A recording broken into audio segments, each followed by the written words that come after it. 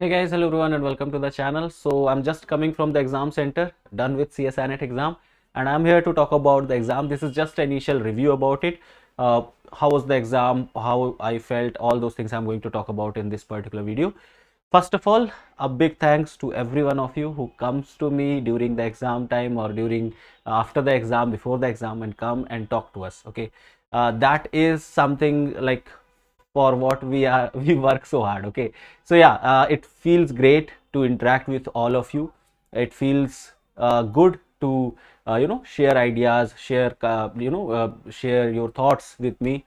And yeah, it's a good feeling actually. I'm really happy that many of you came in the exam center and came and talked to me. And this time I was not expecting, because I was not in Hyderabad. This time I was at my home city, and I was thinking that nobody's going to recognize me over here. But yeah, then also like many of you came. I'm really happy for that. Thank you so much for coming and interacting with me.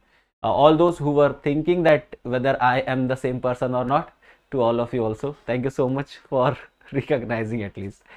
Fine, coming to the exam. So exam this time I felt that the exam was not that easier. That's what I felt. Okay, it's personal opinion. I'll be making a detailed analysis of it.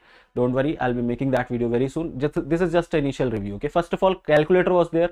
Many students might have missed. Okay, so calculator was there, and now you can you can assume that calculator will be provided every year. Okay, last year also it was there, or in the last exam also it was there. This time also it was there. The interface was quite good, although it was little choppy. There were some problem with the software, but yeah, still, like, the things are good. Instead of having mark for review, we were having a bookmark option. That's fine. The interface was quite fine. Okay, I was the thing was good. Talking about section A was little tricky. I found that questions were not that easy. They were not of the usual section A how CSIR used to ask, or usual aptitude based questions were not there. There were some tricky questions as well in section A. I'll be making memory based question very soon. Don't worry about that. Talking about section B, I'll be discussing about physical and inorganic part. Physical chemistry was easier in section B, as that's what I felt. Questions were very direct, and if you have solved previous year's question, you could have done those questions. 13 questions were there from physical chemistry in section B, and it was easy to approach, not that difficult. Okay, moderate to easy, that's what was the level of question. I think one question was little tricky, but others were all like moderate to easy. Talking about inorganic chemistry, that was also like for section B, I'm telling. Okay, it was also quite moderate and easy. There were some tricky, one or two questions were tricky, in which organelle diagram based question was there. That was a little bit tricky, but all in all, it was easier from section B part, I will say. Talking about section C now. Section C was little bit more difficult as compared to section B, as it was expected. Section C questions were not that direct.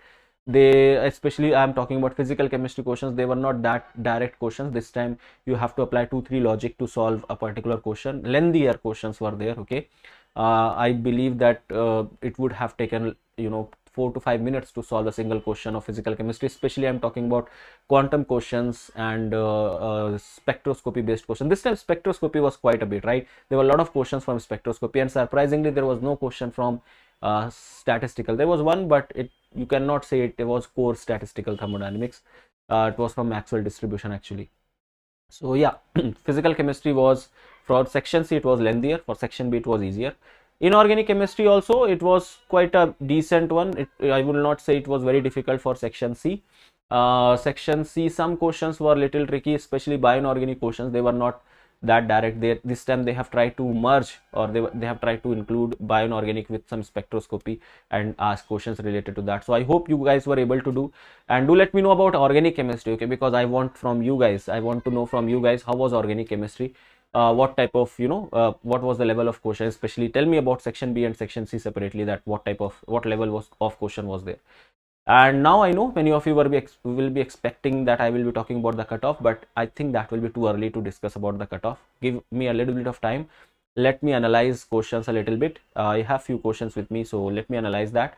I'll be talking about cutoff in a detailed review video that will be dropping very soon, so stay tuned for that. If you have not subscribed to the channel yet, please do subscribe to it. And that's all for this particular video. It was just a quick review. I just wanted to tell you about the exam, and do let me know how you felt. Do let me know about your thoughts in the comment section below. And that's all from my side. Take care. Bye bye. All the best for your results. I hope you all have done well, and I hope that you all pass with shining stars. Take care. Bye bye.